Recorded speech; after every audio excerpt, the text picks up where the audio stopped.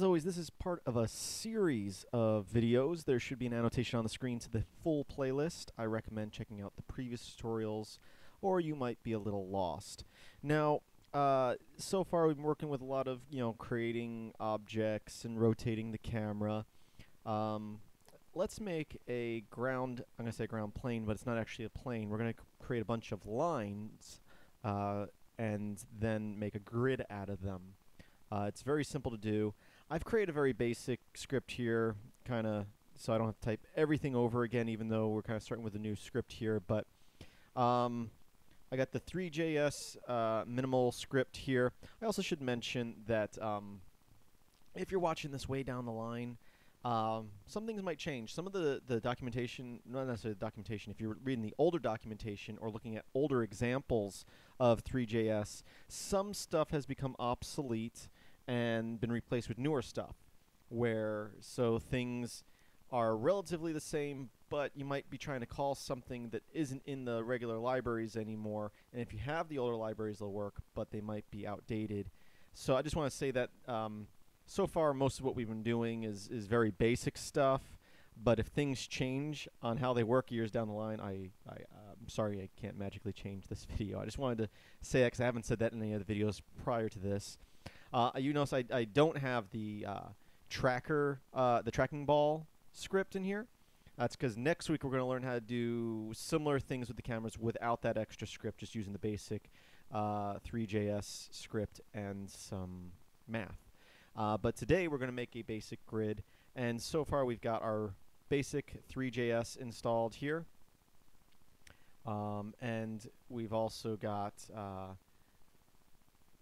variables that we're creating here, camera, scene, and renderer, which we're pretty much always going to have. Then we're going to call our initial function, which is created here, initial function, init func, a function init, yeah. Anyway, this is where we assign the stuff that we've created. We created the scene variable here. Now we're going to make it an object based out of the Three.js script up here. We're saying it's a new scene. Camera, we're going to say it's a camera with perspective. It's a perspective camera, and give it some information here. It's going to be the full screen, how close the clipping is, how far away clipping is. This is all stuff that we've gone over many, many times, so I'm just going over it quickly here. We're going to create a renderer once again from the Three.js screen or JavaScript. We're using WebGL in this particular case. And we're going to set the size of that to be the full window width and height, so it will take up the full screen besides the padding around the body, since that's what we're putting it in. So we're going to take this renderer and put it within our body. And then we're going to call it to render once. Since there's no animations or anything in this particular code, we're just going to render it once, where normally we would have it render whenever the change in the animation comes, which we will add next week, and we've done in the past. So here we go. We are going to just create basic lines and then use a for loop to spread them out. So far, when we've created geometry such as a cube geometry, or a plane geometry, or a cone geometry, or a sphere geometry. You can also create just geometry, in which case you have to give it vectors and other information. And we're not going to go into too much detail on that in this tutorial, but this is what allows you to create more advanced shapes. See, the cubes and the spheres and the cones and all that are already shapes that have vectors inside the jQuery, inside the Three.js code, where if you export something from Blender as a DAE file or an OBJ file, and then you import it into here, and those are just some examples of things we're going to get into in the future.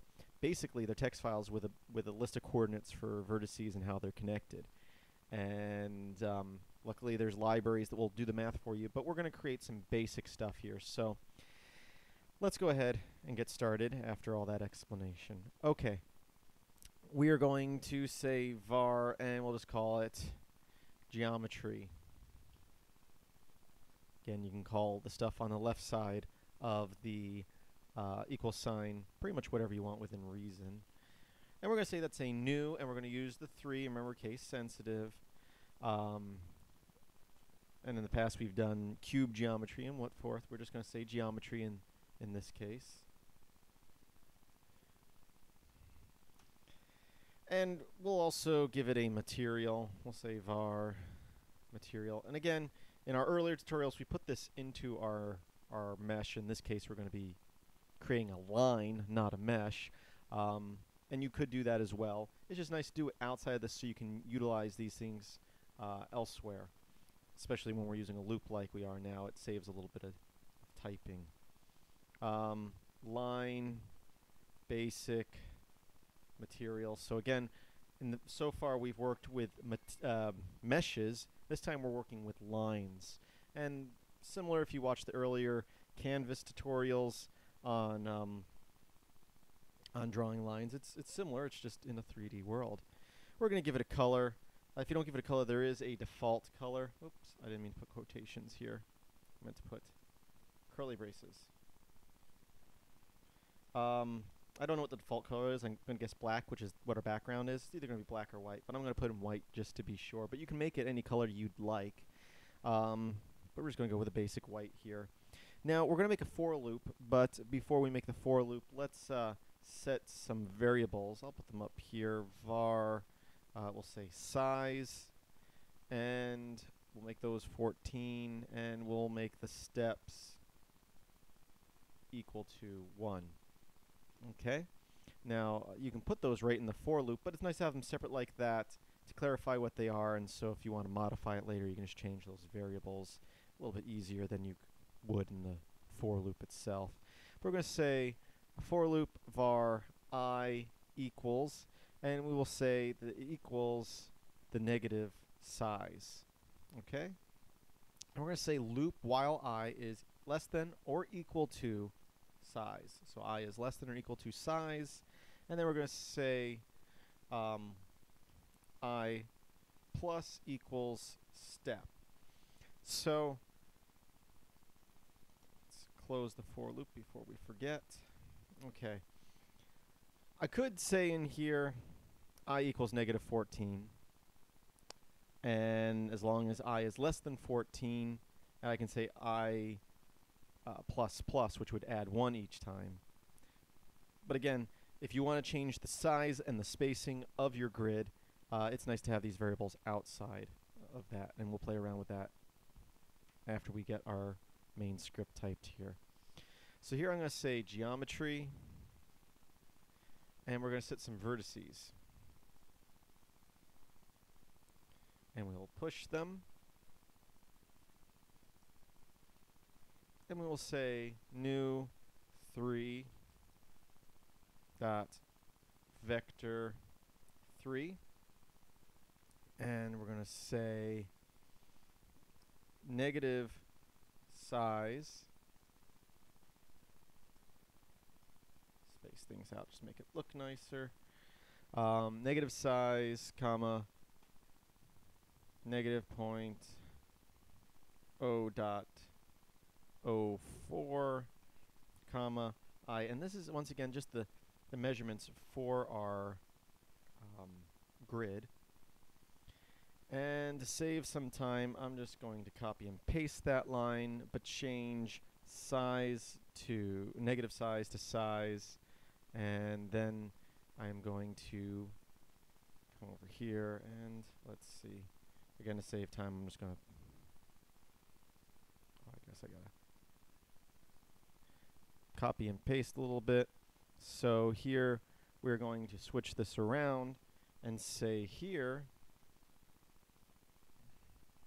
I'm going to say I. Here I'm going to say I. And here I'm going to say negative size. And here I'm going to say size. To just briefly explain what's going on, is basically we're drawing lines one way here. Basically from here to here, from the negative to the positive, so going across the median there, the little middle part. And here, so let's just say this is, we're going left and right here, and then here we're going up and, or forward and back, drawing our grid. Okay, so now that we have that, let's go ahead and outside of the loop, var line. So we're creating a new object called a line, and it's going to be a new from our Three.js library line, and it will be our geometry. Oops. That we have created with the material we have created.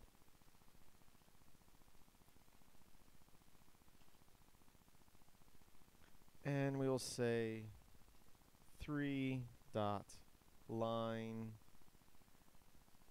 pieces. And then we will take that and take our scene and add to our scene line. Okay, well, one more thing to do in here, and then we'll quickly look at it, make sure I typed everything right, and then review real quick.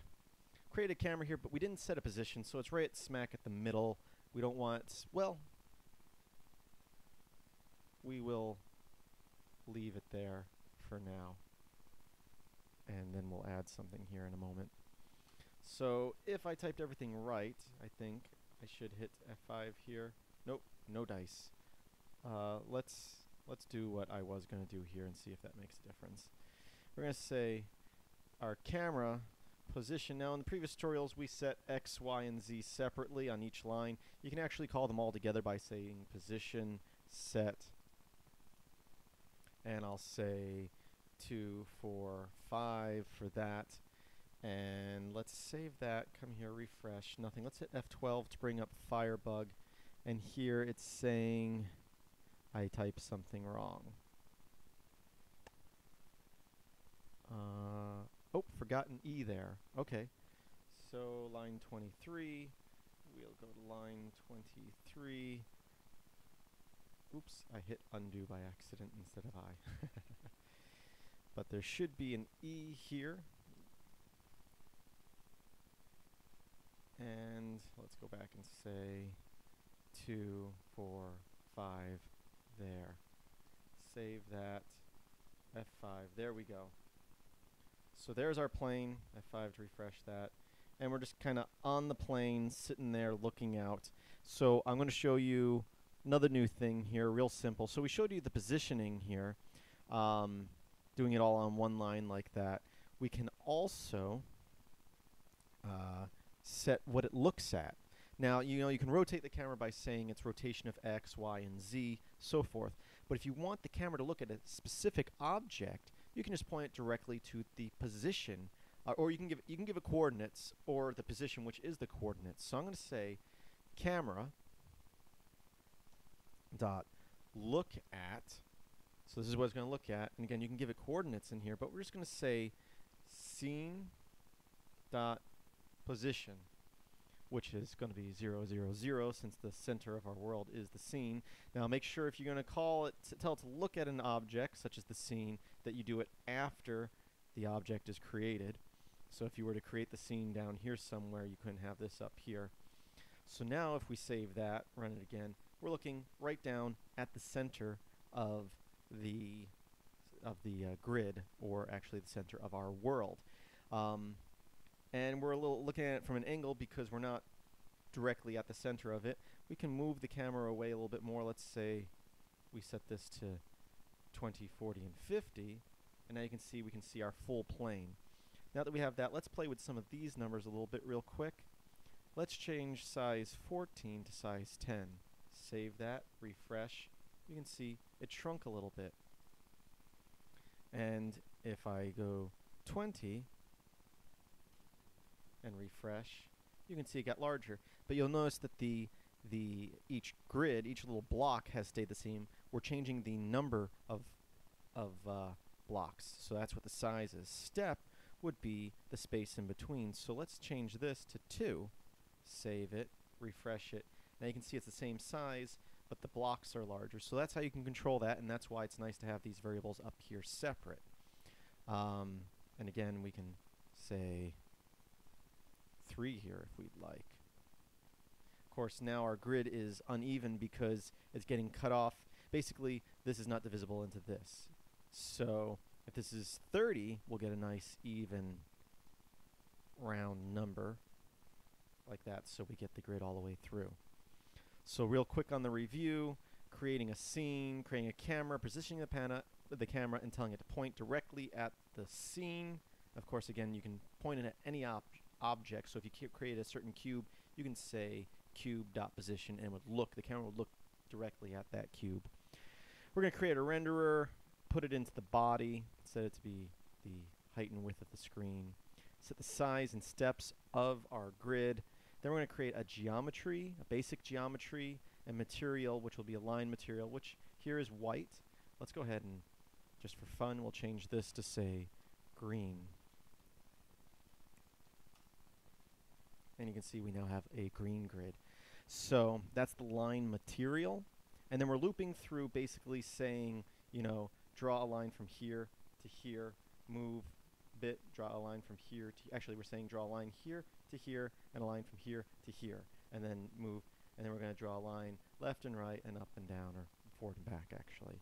So that's what we're doing within our loop here, based on the variables we've created up here. Then we're actually going to draw that and add the line and render it just once, since nothing will change. Next week we're going to work on rotating the camera without any extra scripts, just with basic math, in which case we would constantly be needing to re-render. We're going to actually have an animate function again that we'll call the renderer, but we're going to render the scene from that camera view the one time. Again, this script will be up on my site. There'll be a link in the description of the video to it and all the other code from this series. Be sure to check the annotation for the full playlist. If you're watching the full playlist and you get to a video that is marked private, that is because it has not been posted publicly yet. I post a new one every week. Just wait till next Friday. There'll be a new video up. Subscribe. That way you won't miss any of my videos. I do have videos on other topics on other days of the week, currently Mondays and Wednesdays on other topics, but Fridays currently are HTML5, and specifically right now 3D stuff in HTML5.